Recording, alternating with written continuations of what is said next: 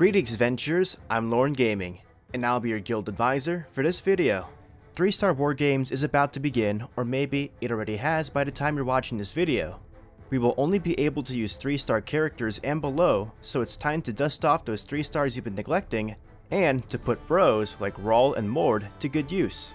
Now, before we get into what 3 stars I expect to see heavily used in war games, I want to give you guys a warning. If you are a relatively new player, you may not have a surplus supply of Falna, XP books, and Valis that a lot of the older players have. For the most part, you want to be saving those resources for 4-star characters.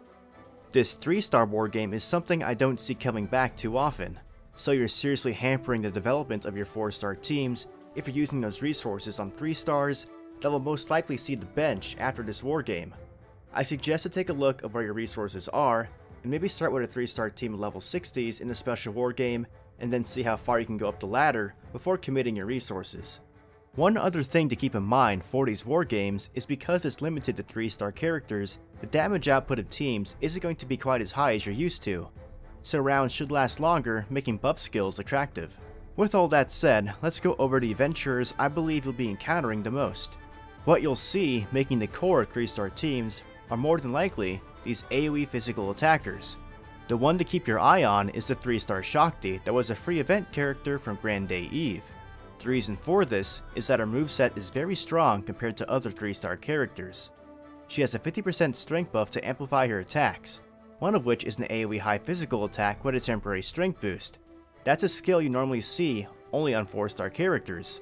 The high modifier gives the attack a lot of base power, and a temporary strength boost with the attack is just the icing on the cake. This attack is going to hurt. I expect many players to be setting Shakti to buff for her war game AI. Next up, we have everyone's favorite goof, Mord. He has one of the highest base strength amounts for a 3-star character at 800, and you can amplify this with his 75% strength boost skill. Then, you can take advantage of his wide slash skill, a good hitting AoE physical attack. He does have a taunt skill available, but it's only single target, so we'll have to see how Mord performs in the games before settling on an AI setting. But I think for at least a start, you're safe with setting him to buff. Next up, we have Berserker Tione, who is similar to Mord in function. She even has one more base strength in him. You'll want to use her 75% strength buff to increase her power, but keep in mind it reduces her physical resistance by 15%, and most of the adventurers you'll encounter in the war games are physical. The strength buff will amplify her low power AoE attack that has a chance to taunt your enemies. Successfully taunting an enemy will limit them to only being able to select single target attacks that must be targeted towards the taunter. Since I expect Mord and Shakti to be AoE powerhouses, taunts should stop them in their tracks. In the case of Shakti, since she only has one actual attack skill, she'll default to using an auto attack or her non-attack skills. With Tione, either set her to buff to increase her damage output, or simply to AoE or ailment if you want her to simply just use her taunt. Tione is the first of characters that I have mentioned so far with access to a character weapon with a potential 30% crit. If you have character weapons for the respective characters, definitely use them. And don't forget, with the new update, we'll be able to rehammer, upgrade, and smelt your weapons and armor, so take advantage of the new blacksmith changes to gain the edge on your opponents. Our next adventurer is Eyes. She has a 50% strength buff with a small 5% physical resist buff. She'll mainly be using her buff and then attacking with her AoE low physical attack. I think you'll see more Shakti and Mord than Eyes at the top, but for players who don't have access to Shakti, Eyes will be an alternative who also has access to her own character weapon, with a potential 30% crit. Finally, we have Ryu, who I don't think will see much play, but I'm stubborn and since I love Ryu, I'm going to use her anyway. She has a 20% penetration buff which could be useful, since attacks that penetrate ignore enemy defense and are unguardable. After that, you'll probably be using her AoE low physical attack. Unfortunately, her character weapon is magic based, so you'll need to use one that increases physical damage. And that rounds up the AoE attackers. Let's move on to single target ones. Mostly, AoE is the way to go in war games, so you guarantee damage on all your opponent's units, since there's no telling which enemy your single target moves are going to hit, with the battles being played out automatically. But sometimes, using single target attacks is good for your backliners to come in and finish the fight. Here are some notable single target attackers. 3-star Kino was only available from the Kino's Journey collaboration event, so that's some tough luck to those of you wanting to use her. She has access to a 50% strength buff, a mid attack that reduces physical resistance by 20%, and a high damaging single target move. Since Kino will most likely be used to clean up enemies when she comes from the back line, you may want to just set her to debuff or attack 1, so she starts attacking immediately, rather than waiting an extra turn for her to buff herself. We'll definitely need to experiment. And remember to use your character weapon Cannon if you have it. Finn is also a good single target attacker, being able to buff your party with 20% crit. His single target move is rather good, being mid power with a temporary strength boost along with a high penetration rate. Either set him to buff or attack 1, depending whether or not you have characters with high crit due to character weapons. Remember, he has his own character weapon, Fortius Spear.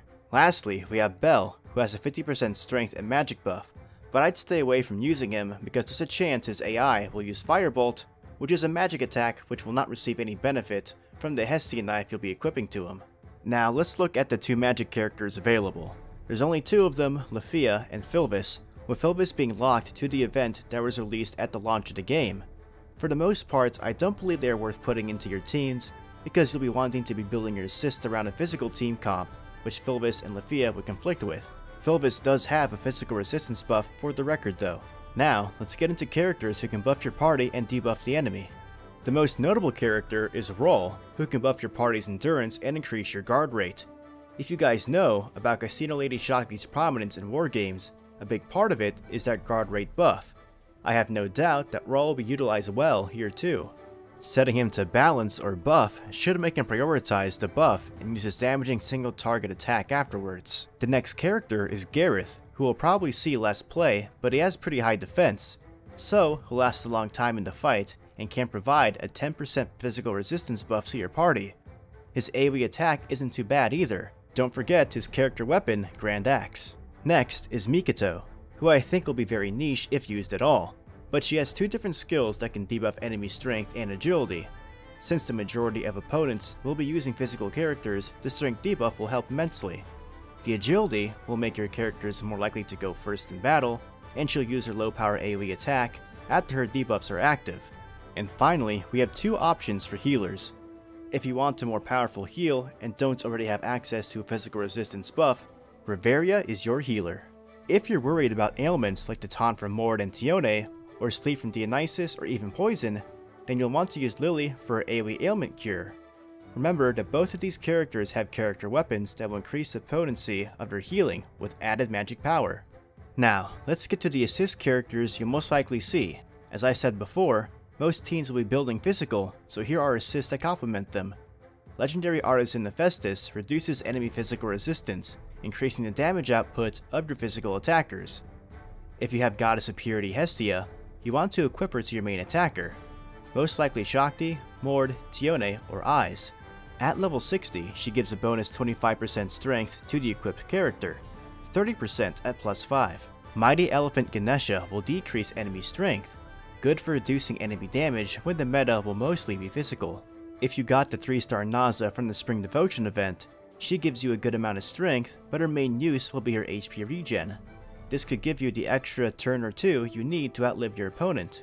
For those of you without Naza, you can use the 3-star God Neighbor Miak instead for the same HP regen buff. He gives a good amount of magic, so put him on a healer. If you find that your opponents are guarding a lot of attacks due to Roll, consider using Scholar Aina, who reduces enemy guard rate. If the taunts from Mord and Tione are problematic, Mask God Ganesha will increase your taunt resistance, or using Lily as your healer will remove the taunt with their ailment cure. Then we have Classy God Dionysus, who can inflict sleep to your opponent's units. You may have seen him pop up in regular war games when he comes in from the backline to sleep your party members. Depending on the limit break, it's a 25 or 30% chance, but more than likely, he'll hit at least one person with it out of the 4 units on the field. If there is a large influx of Dionysus users and sleep becomes a problem, utilize either Fearless Smile Hermes for sleep resistance, or Lily to use her ailment cure. Note that Lily obviously can't cure if she's sleeping, so if you're using her, consider using a Glorious Anklet with sleep resist on her. And that rounds up the assists we'll most likely see. Remember to keep track of the most used units and the top teams over the course of the wargame period to see how the meta is changing and switch out your characters accordingly.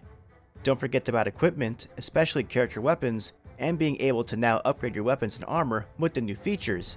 And like I said before, if you are a new player, don't be too pressured to use all your resources on 3 stars. This board game is a once in a blue moon thing, and probably won't appear again for quite some time.